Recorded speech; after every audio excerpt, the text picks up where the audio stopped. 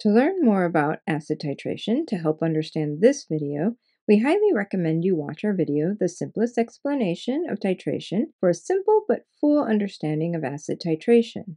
The link is in the description below this video. In this video, I'm just going to jump right into determining acid-base strength just by looking at acid titration curves. Titration curves are formed on graphs with increasing pH on the y-axis and increasing base titrant added on the x-axis. An acid titration curve is characteristically sigmoidal, meaning S-shaped. And remember, a low pH indicates a strong acid, and a high pH indicates a strong base. There are 4 general acid titration curves. Determining acid-base strength just by looking at titration curves is super simple. If titration starts at a low pH, it indicates a strong acid, and if it ends at a high pH, it indicates a strong base. A strong acid, strong base titration curve will have an equivalence point at neutral pH of 7, right in the middle of the pH scale because they have equivalent strengths. Like before, if titration starts at a low pH, it indicates a strong acid, just like on the previous titration curve, but if it ends at a low pH, it indicates a weak base. A strong acid, weak base titration curve will have an equivalence point below pH of 7, meaning it will have an equivalence point more in the acidic range because a strong acid will saturate the solution more with acid than a weak base will with base, pulling the pH of the equivalence point down to a lower pH.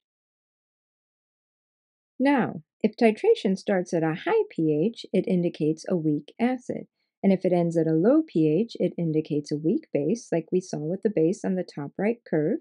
And like a strong acid, strong base titration at the top left, a weak acid, weak base titration will have an equivalence point at neutral pH of 7, right in the middle of the pH scale because they have equivalent strengths. And finally, if titration starts at a high pH, it indicates a weak acid, just like on the previous titration curve. And if it ends this time at a high pH, it indicates a strong base, like we saw with the base on the top left curve.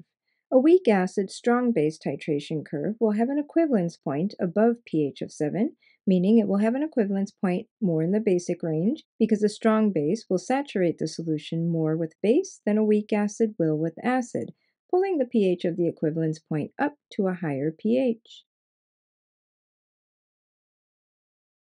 So here's the 4 general types of acid titration curves again. Low pH start and high pH end indicates strong acid and strong base. Low pH start and low pH end indicates strong acid and weak base. High pH start and low pH end indicates weak acid and weak base. High pH start and high pH end indicates weak acid and strong base. Strong and weak acid titration curves both have equivalence points at pH of 7. Strong acid, weak base has an equivalence point below pH of 7 in the acidic range. Weak acid, strong base has an equivalence point above pH of 7 in the basic range. Simple as that.